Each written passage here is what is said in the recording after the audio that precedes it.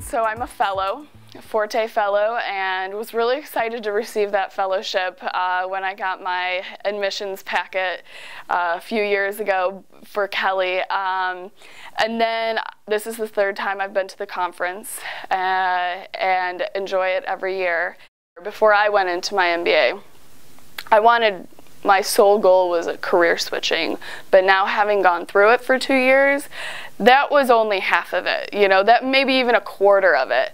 And I realized that there's so much more to an MBA in terms of leadership development. I learned so much about who I am and who I wanted to be and what I needed to do to get there, and really truly be successful and hopefully move forward in an organization. And I would not have been able to do that without my MBA. It was just a very self-reflective time for me, and in that regard, more beneficial than I think I ever really realized. And I don't think many people realize the importance of that leadership development piece.